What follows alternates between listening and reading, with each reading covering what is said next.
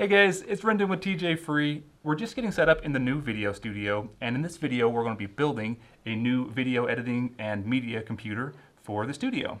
This is going to, of course, be an open source and free software build, so we're going to be using a Linux operating system, which in this case is Linux Mint, and we're going to be using all free and open source media editing software for video, audio, music, photo editing, things like that.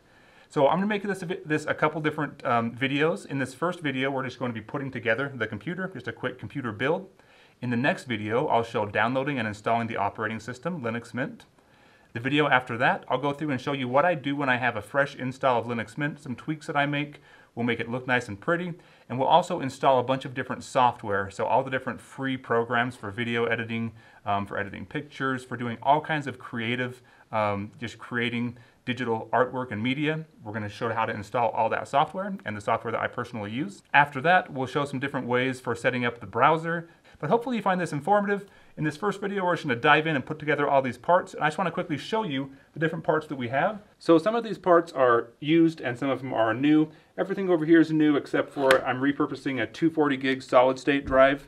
And then also this case, and there's a power supply in there. It's a 760 watt power supply. This is repurposed from an older build, as well as this graphics card. This is a GTX 1080 Ti.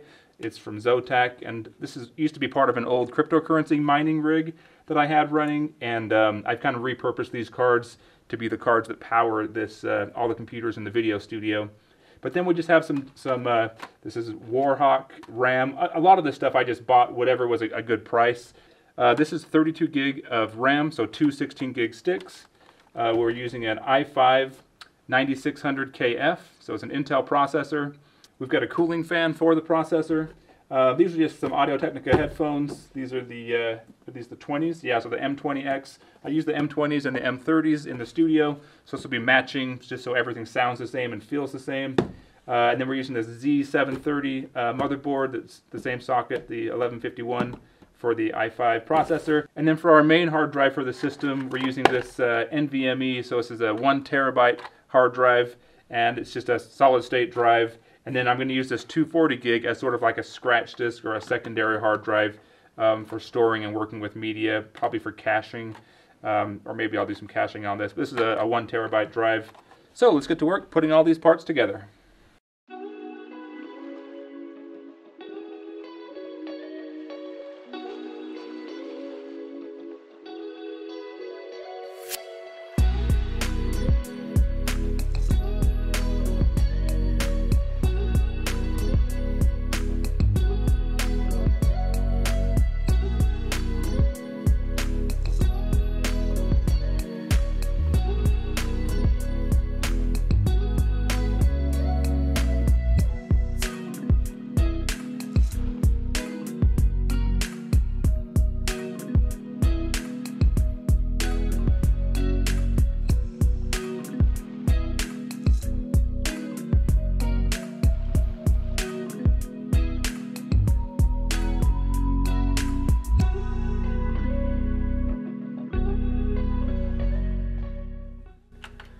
We'll turn the computer on, make sure it boots up.